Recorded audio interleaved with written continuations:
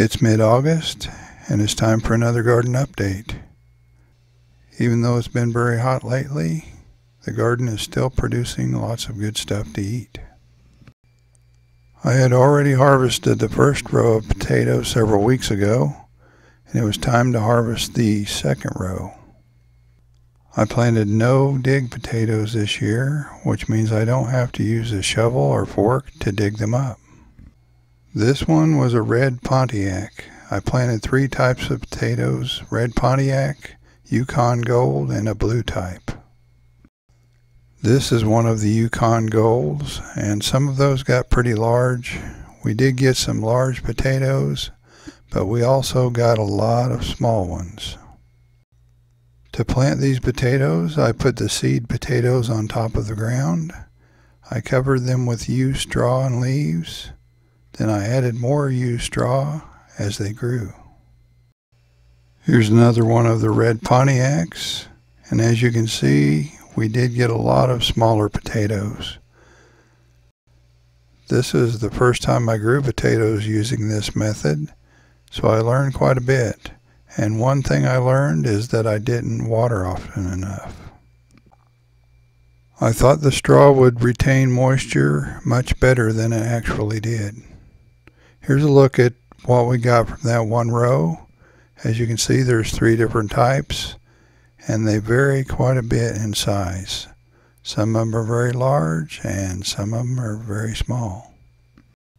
We've got about a half a dozen watermelons that have set on so far. We're growing 2 types, Crimson Sweet and Moon and Stars.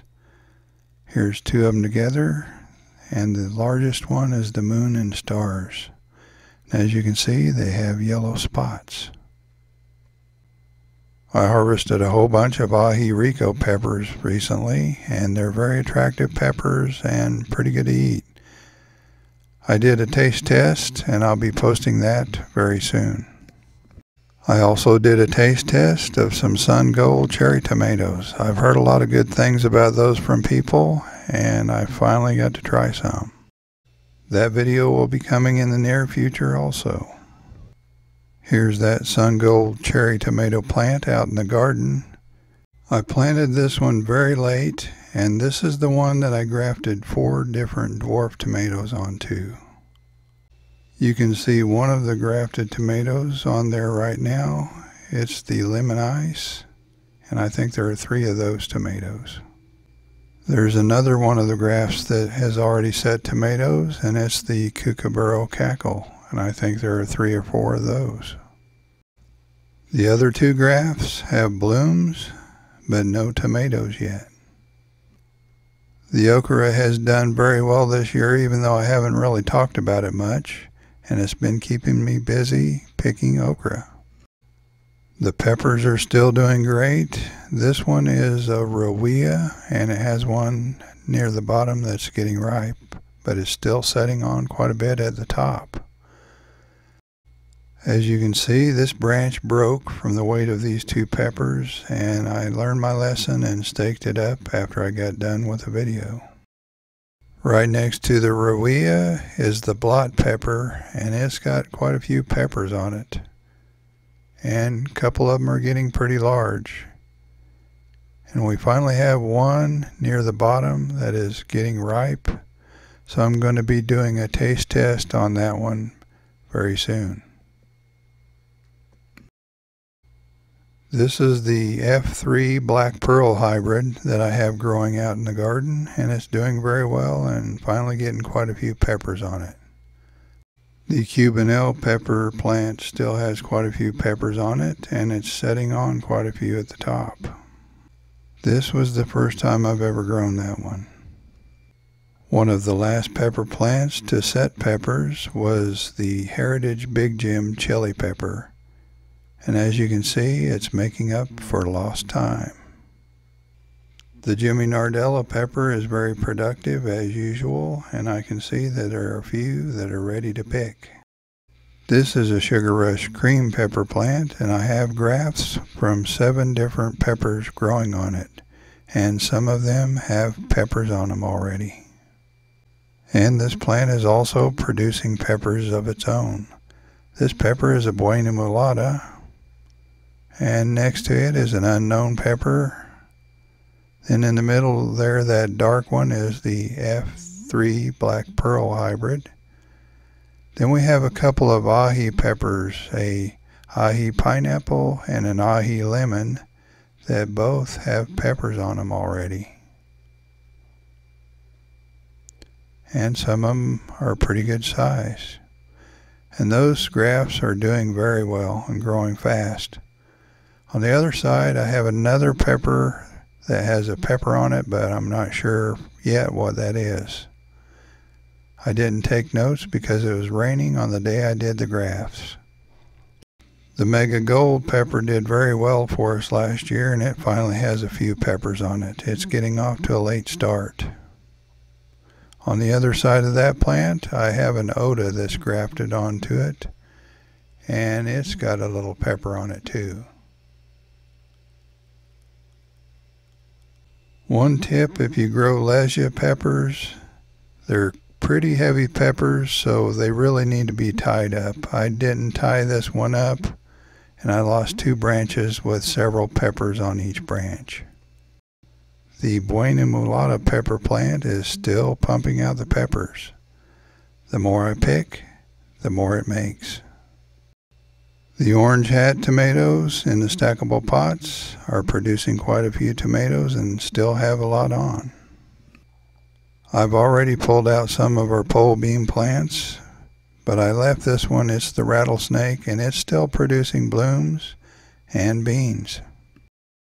The Carminate pole beans are just about done, but I'm letting a few mature so I can save some seeds from those. Back against the fence, I haven't talked about it very much, but I have one cage with some melons growing in it. And we're finally getting some melons that are setting on, and a couple won't be long and it'll be ready to pick. Here's the other side of that same cage, and as you can see, we've got quite a few melons just in that one cage, and one of them's about ready to pick. I hope this one is fully ripe. It slipped off the vine very easily, so I think it is. And over in this area, I have something pretty unique I'd like to show you. It's an Oda pepper plant with some variegated leaves. I'm not sure if this is something that's physiological or it's genetic, but I'll be saving seeds just in case it's genetic. You can see one of the leaves there, and on this side there's another one. And speaking of variegated peppers, I found this volunteer jigsaw pepper growing. I'll be harvesting all of the corn soon, but I went ahead and picked a couple more ears. I was expecting these hybrids to be more ornamental this year, but I really wasn't expecting all of the yellow kernels. Some of the sunflowers over next to the bananas are leaning pretty badly because the bananas are crowding them quite a bit. All of my pepper projects are doing pretty well. Here's some of those F3 black pearls. I've got quite a few different hybrids that turned out pretty well this year, and I'll be working on saving seeds from those and trying to decide which ones to carry forward and which ones not. From this point on, I think I'm going to try to produce 2 generations each year. In order to do that, I need to start some seedlings. Here's one of my more interesting pepper seedlings so far. One of the cotyledon leaves is half pink.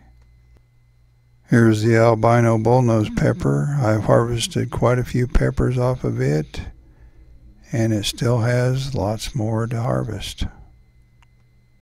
I picked some tomatoes, some Oda peppers, some albino bullnose peppers, and some buena mulata peppers. Then I picked some courbaki and some Jimmy Nardello, and some more buena mulata. While I was wandering around looking at peppers, I found some more tomatoes. I picked a bunch of ahi ricos, and there were still a bunch to pick.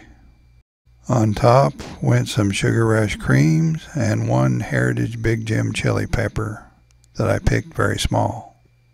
The sunflowers have done very well this year. This one's probably about 8 or 9 feet tall. And these over by the bananas would be about 12 or 13 feet tall if they were standing up straight. And this volunteer sunflower over by the fence grew a pretty impressive head on it. The sugar tip rose of Sharon is just now starting to bloom well. Even though it's our smallest rose of Sharon, I think it's my favorite. We picked a whole bunch of shishito peppers the other day, and it looks like there's still some that could be picked. And right behind those are the courbachis, and there's some ripe ones there too. Right next to those peppers are the Shady Lady tomatoes, and there are quite a few small green ones near the top. I thought you might enjoy a slow motion look at some of the pollinators on our sunflowers. These are some of our Velvet Queen sunflowers with honeybees. Hummingbirds really like our Rose of Sharon, and so do hummingbird moths. Here's a slow motion look at one of those. As I've mentioned before, I could use a little help, so don't forget to like this video and share it. Thanks a bunch for watching. We'll see you next time.